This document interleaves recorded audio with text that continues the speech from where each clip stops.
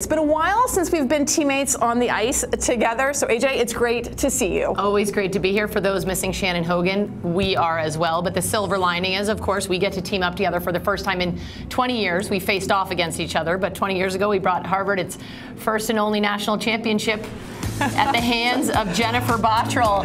Tough to see. This definitely ages us watching this footage, and here's Bots coming in with a game winner right there in overtime, and I mean, it gives me chills. Well, it does. Honestly, it's amazing how vividly I remember that moment. So AJ made the nice pass across to me, the team celebration there.